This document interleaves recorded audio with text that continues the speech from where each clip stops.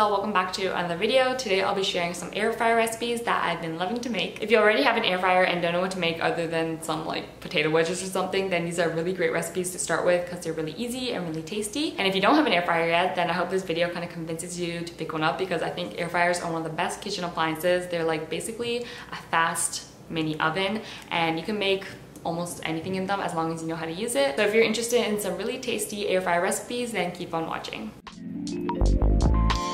To make the cookie dough into a large bowl, add in the maple syrup, tahini, vanilla, cinnamon, and salt, and then stir it together. Then add in the oats, almond flour, and walnuts, and then mix to combine. And then just fold in some chocolate chips.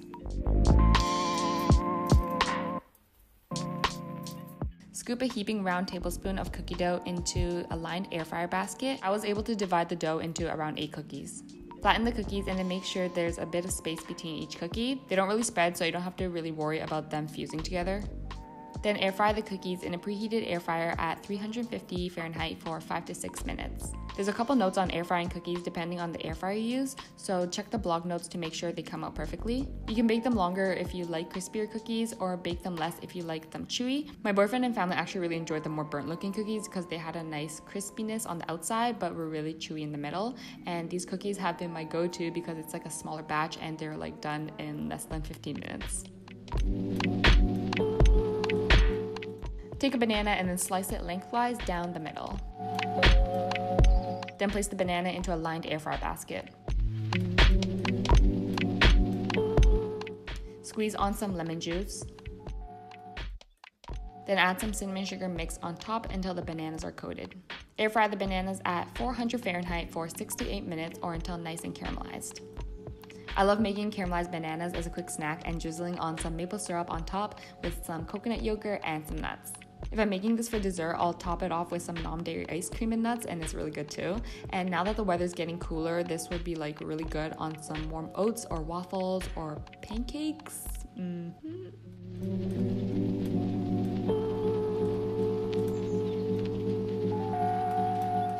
For this recipe, start by peeling the skin off a medium to large Japanese sweet potato. Cut the sweet potato into 1-inch chunks and let them sit in some water for 8 to 10 minutes. Then drain the potatoes and then place it into your air fryer basket and then air fry at 380 Fahrenheit for 20 to 25 minutes. In the meantime, into a small to medium pan over medium heat, add in the water, maple syrup, and sugar, and then swirl the pan until the sugar dissolves completely. The key point to know here is to not stir this mixture with like a spoon or any utensil because the sugar dissolves really unevenly that way and it becomes really clumpy. Once the sugar becomes slightly caramelized in color, add in the sweet potatoes and then reduce the heat to a low. Shake the pan and use some tongs to coat each piece evenly. Once the sweet potatoes are all evenly coated, transfer it into a bowl, and I like to serve it with some black sesame seeds. It adds a really nice savory, nutty flavor with the sweetness of the potatoes. Japanese sweet potatoes are creeping back into season and I'm so excited because it's one of my favorite foods ever and this is just another way to enjoy them. It's a really good crunchy sweet snack or dessert and you don't have to deep fry the potatoes like it's traditionally done.